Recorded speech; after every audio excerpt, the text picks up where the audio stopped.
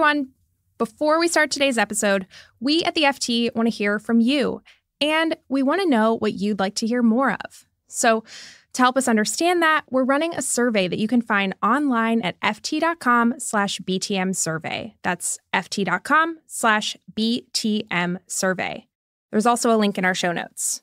The survey takes around 10 minutes to complete, and if you fill it out, you'll have the chance to win a pair of Bose Quiet Comfort earbuds. What better way to listen to Behind the Money? Thanks, everybody. Now, let's get on with the show. When FT reporter Tom Hale prepared to move to Shanghai last year, he knew China's zero-COVID rules would be no picnic. You were needing to take a PCR test nearly every day. Every major city had set up booths on every street corner, these little blue kind of almost look like food stalls.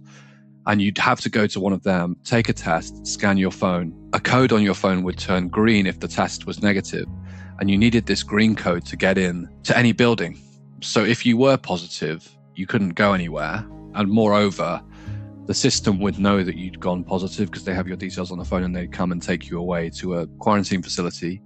And when Tom arrived last September, he was thrown in at the deep end of China's strict COVID rules. When I got in, I quarantined in a hotel, as everyone has to do. I got out of the hotel and then I went to a bar, one bar, and someone in there had COVID. That meant Tom was considered a COVID close contact. He was promptly transported to a quarantine facility about an hour outside of Shanghai and had to spend 10 days there. So I basically lived in a kind of, I wouldn't even say refurbished, but a slightly remodeled shipping container where there was no hot water, no shower. There were kind of dozens of these containers lined up in this facility and nobody there had COVID. They'd all been somewhere where someone had had COVID. After that time in quarantine, Tom was released and able to finally start his life and job in Shanghai. Of course, continuing to follow zero COVID rules. Within a few months, the pressures of the system boiled over. Dozens of protests erupted on university campuses and in cities across China on Saturday. Protesting against COVID restrictions. This is after a fire in a block of flats killed 10 people. This fire was a kind of lightning node for all those frustrations. And so thousands across China certainly took to the streets and openly criticized the central government, which very, very rarely happens. Tom covered the protests for the FT.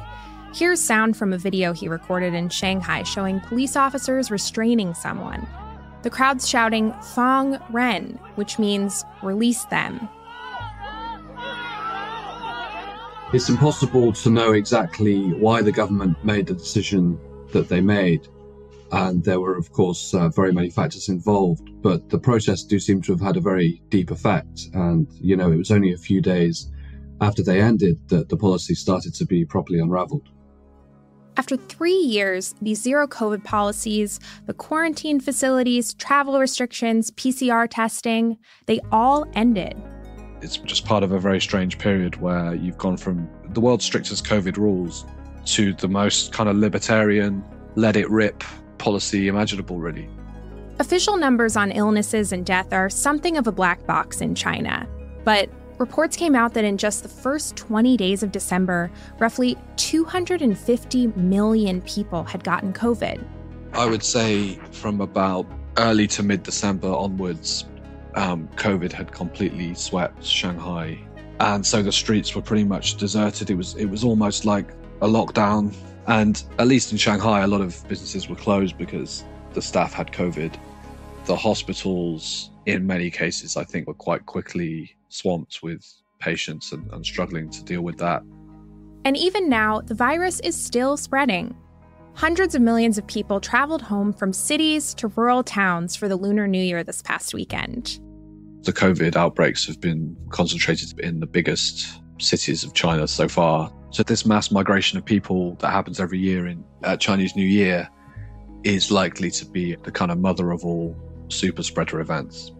Sounds like chaos, right? But even as COVID's tearing through the country, China's president, Xi Jinping, and the Communist Party are focused on something completely different. They want to reset the Chinese economy.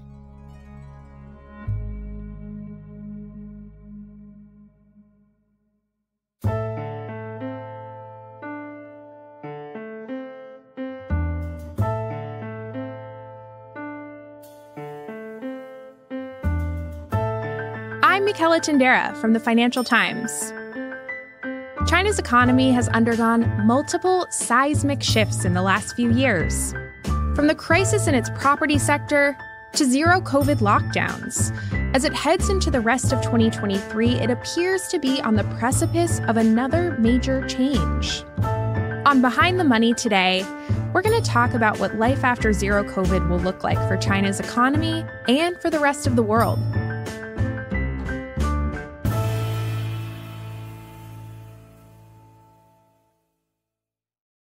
To get a better picture of what's happening here, I spoke with James King.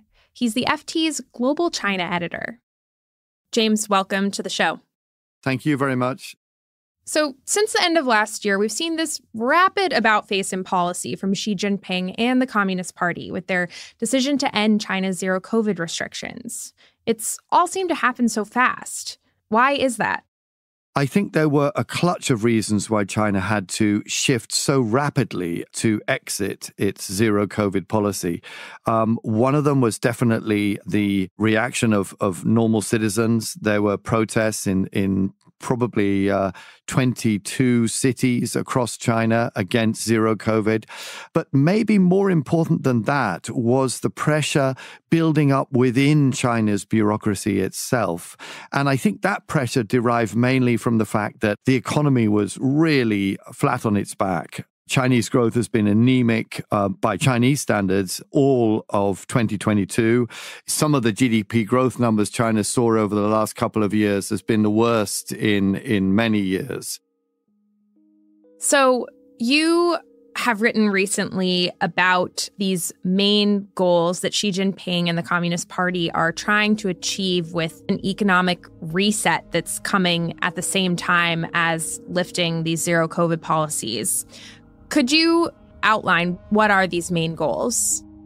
We're only just beginning to see the contours of what China's main goals are in regard to an economic reset. We've had the 20th Party Congress in October. That's the Congress of the Communist Party. It's a once in every 5-year event, and it tends to set the tone not only for near-term policy, but for the next 5 years. So it really is a very key moment to be reading the signs that are coming out of the Communist Party hierarchy with regard to economic policy. But the way this happens in China is that until there's another big meeting in March, that's the National People's Congress, we don't get fully formulated policies emerging. And so what we're doing at the moment is reading the runes in a way, looking at the statements of leading Communist Party officials and trying to work out the general direction that things are going. Mm-hmm. So what are the runes telling you? One of the most important statements that came out recently was from Han Wen-xiu. He's a leading official in the influential Central Financial and Economic Affairs Commission. Now, that's a commission which is headed by Xi Jinping himself. And what he has said is that maybe the first quarter of this year will be a problem because, as we all know, China emerging from the COVID pandemic is causing all kinds of economic issues. But he said that in the second quarter, we should be able to see economic growth at, quote, an accelerated pace. And Han singled out real estate and consumer spending as two particular areas for attention. Real estate is absolutely vital to the future of the Chinese economy. It accounts for around 28% of GDP. And this sector has been flat on its back over the last couple of years. In fact, in November, real estate sales declined nearly 30% year on year. That's an absolute rout. And so it seems to me that Beijing is intent on reversing that and on bringing real estate sales back up to about zero year on year. Right. And how does that translate to something like GDP growth? I think a lot of it will be repairing some of the problems that China, is experiencing now. I mentioned the slump in the property market, and I mentioned consumer spending. I think that Beijing is definitely looking forward to getting some kind of a boost in consumer spending. But there is also simultaneously a desire on the behalf of Beijing authorities to switch the nature and the main drivers of Chinese growth. And one of the areas in which China wants to switch away from is an over-reliance on property. So most of the analysts that we talk to say the aim of the Chinese government now is not to spark a property boom, but just to heal some of the pain. Mm-hmm. Now, we've been talking a lot about the party's plans to help China's economy domestically. But how do you see this shaking out internationally? Basically, Beijing has decided that it wants a reset. It wants a reset not only of its economic fortunes, but also of its diplomatic fortunes. Because during the COVID period, there was some really disastrous hits to China's reputation in the world. First of all, China was blamed as being the originator of COVID. Secondly, there was obviously a trade war and a tech war with the United States. And then thirdly, last year, there was the Russian invasion of Ukraine, and everybody knows that Russia is a partner country to China. So China's international reputation has taken huge hits over the last few years, and China really wants now to try to rehabilitate that. Boosting its economy is definitely part of the plan, because Chinese officials know only too well that one of its main attractions to the world's biggest companies, the West's biggest companies, is the profits that those companies can make in the Chinese economy. And it also knows that those companies have considerable lobbying power in both Europe and America and in other countries around the world. So it's no coincidence that China wants a reset to its economy and to its diplomatic relations concurrently. These two things are going hand in hand. Yeah, and who is China focusing on most as far as working to repair some of these diplomatic relationships?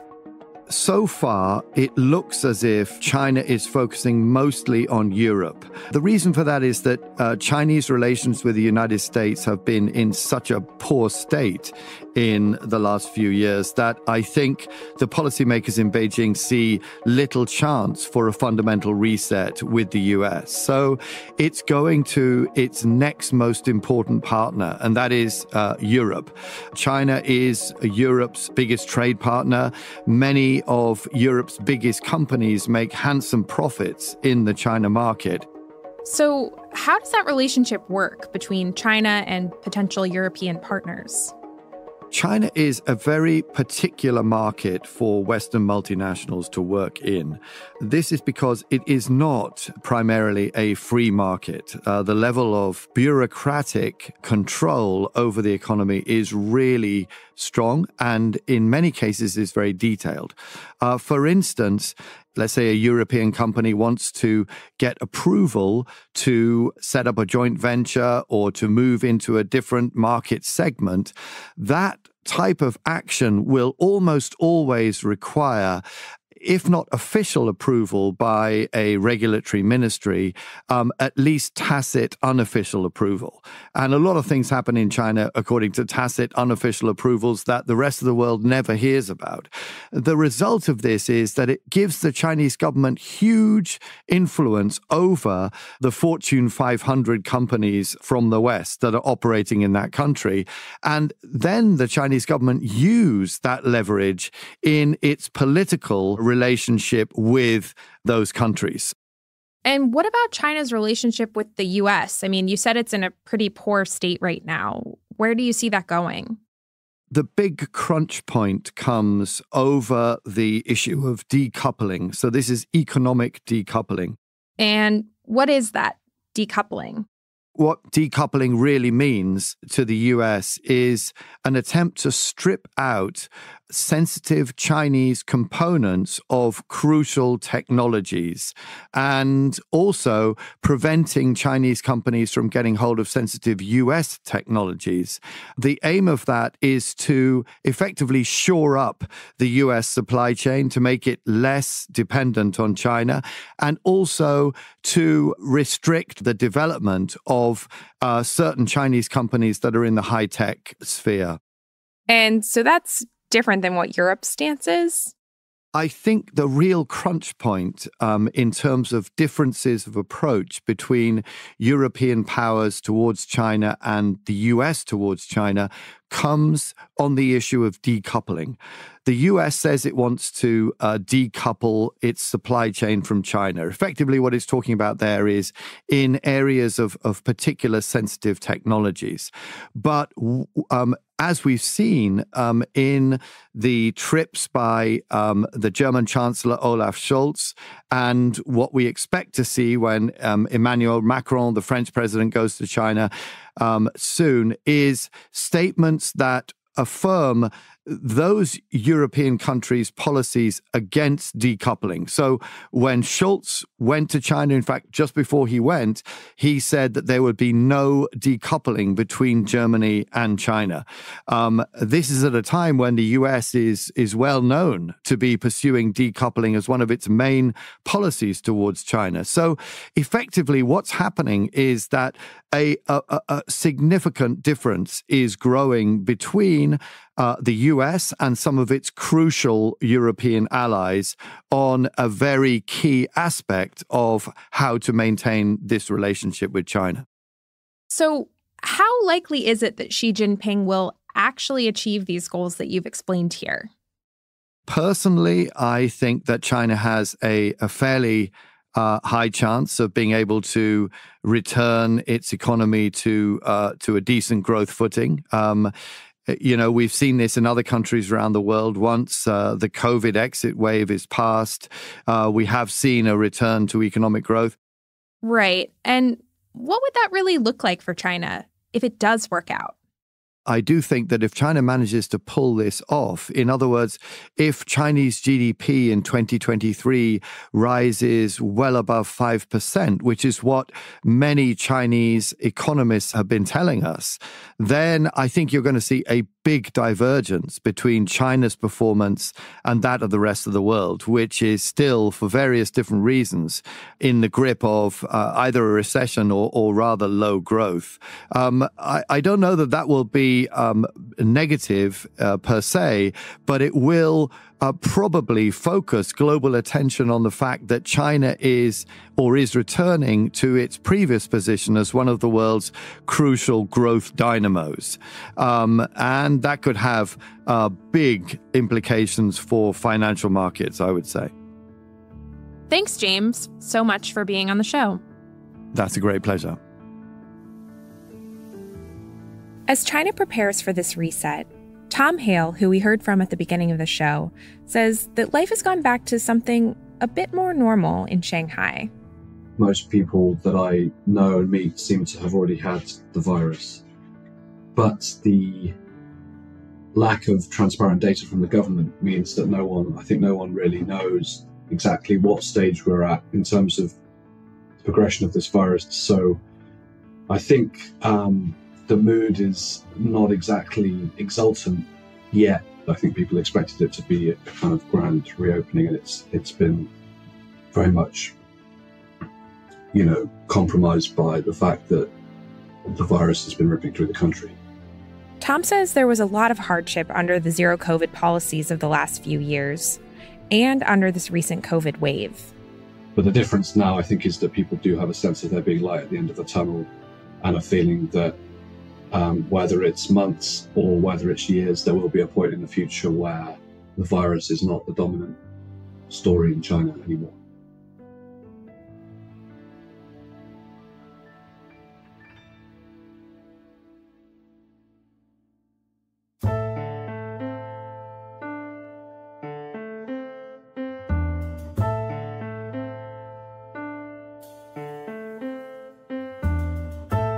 Behind the Money is hosted by me, Michela Chindera.